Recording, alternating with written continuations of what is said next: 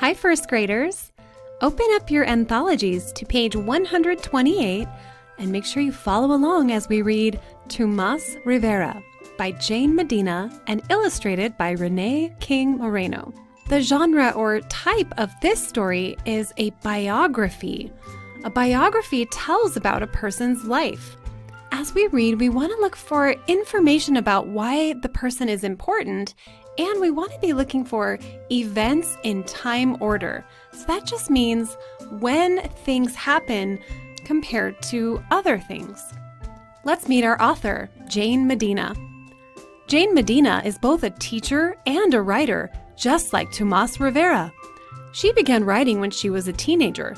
Since then, she has written books of poems in Spanish and English. Let's meet our illustrator, Renee King Moreno. As a young girl, Renee King Moreno loved to draw and paint. She also loved going to the library. She studied art in school, and now she illustrates children's books. As we read, let's think about our essential question: why is it important to learn about people from the past? Let's turn the page and begin. Tomas Rivera was born in Texas. Tomas and his family went from place to place, picking crops. Tomas helped pick crops all day. It was a lot of work. When the work was done, Tomas would talk with his grandpa. "Come quick," Grandpa called. "It's time for stories."